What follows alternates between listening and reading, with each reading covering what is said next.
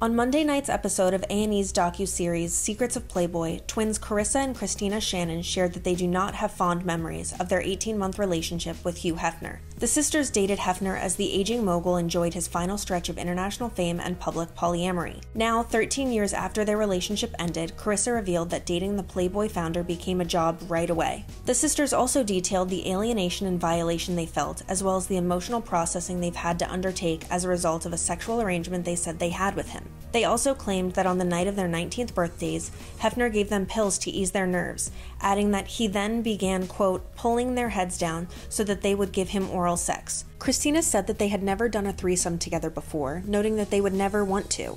She also said that after that night, she didn't feel like her body was hers. However, with their centerfold hanging in the balance, they felt like there was no going back and they couldn't leave. According to Karissa, the twins were drunk every night trying to deal with Hefner.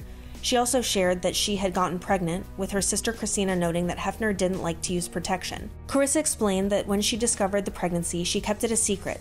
During the episode, the sisters cried as they recalled the secret visit to an abortion clinic.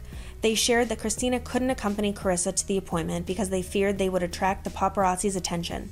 Despite the trauma, though, Karissa affirmed that she 100% made the right decision to have an abortion. Karissa also shared that every time she had sex with Hefner, it was assault and it felt like rape. 6 months after the final episode of the Girls Next Door series aired, the twins said they told Hefner they wanted to leave the Playboy mansion. And even though more than a decade has passed since they left, the sisters said they are still dealing with the aftermath of the relationship, including a PTSD diagnosis.